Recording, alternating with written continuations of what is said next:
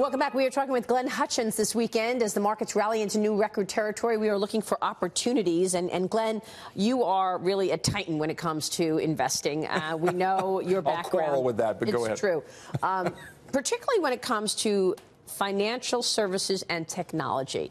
And your relatively new firm, North Island, is scaling that up, acquiring companies, technology used in financial services. Where are you finding opportunity? Tell us what you're doing now. Well, what we're doing is building out 5 platform companies in scale businesses that operate at the intersection of financial services and technology. The first investment was a trading technologies company called Virtu. And we infused capital into Virtu to allow it to buy Knight Capital. And we're combining the two companies and creating one of the world's largest electronic market makers. They were already incredibly successful, Virtu. Now, with your help, with Knight, they're scaling up. We're happy to be helpful. It's built by Vinny Viola and run by Doug Sifu. My partner, Bob Greifeld, is the chairman. So it takes a village. It's a team effort. But and so we believe that has, and what that is a company with cutting-edge technology, high-frequency trading technology, pointed in the right direction, which is market making. And it connects to I think, 270 markets that trade assets electronically all around the world. I don't think they've ever had a down day, Virtu. Well, they had very few. Very, very few of many. I don't think I've ever seen that in my life, a firm not having a down day. Vinny and Doug have built a phenomenal business. Yes, they have. And we're very pleased to be their partners. And then we're building out 3 to 4 other of those platforms, which will be in other segments of financial markets infrastructure, such as software, payments, and other verticals like that. And the idea is it's not a private equity fund. It's 5 separate companies that we will hold and manage for very long periods of time, operating at scale at the intersection of financial services and technology. Almost like a holding company. Exactly, yeah. Right. So when you look at the industry, financial services and technology, how does it change in the coming 5 years? Tell us how it grows differently than what we've seen. Well, they're massive changes, and one of the induced mostly, not exclusively, but mostly by technology.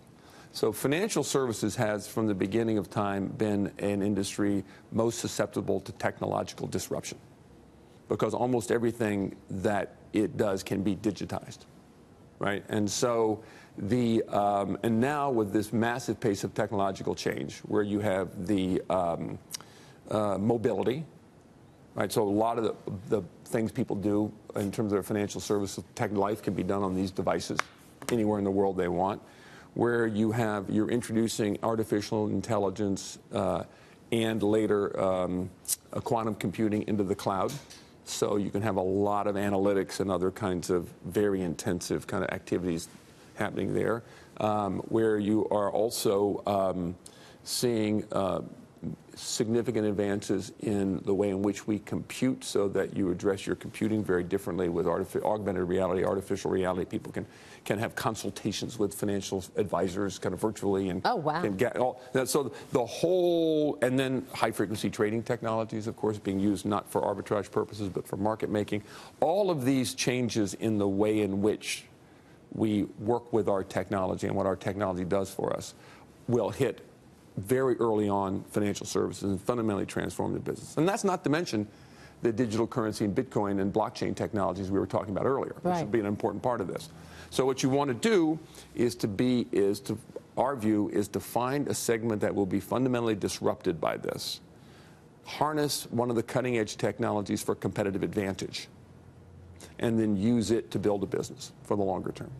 So within financial services, or? Within financial services defined very broadly. Okay. Because the main thing which we're thinking about in our business is we only want to operate in areas where Bob Greifeld and I have fundamental domain expertise, and in which we can select a very small number of businesses in which to concentrate our risk and focus our management attention.